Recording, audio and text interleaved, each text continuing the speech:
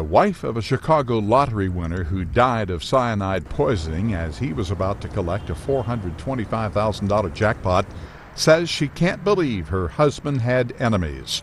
Authorities are investigating the death of Uruj Khan as a homicide after first believing he died of natural causes.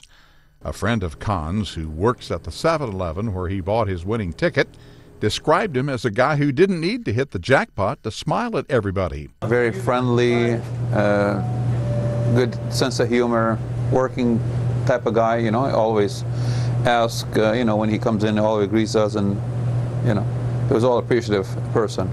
Khan operated several dry cleaning businesses, and his wife said he planned to use his winnings to pay off mortgages, expand his businesses, and give some to charity.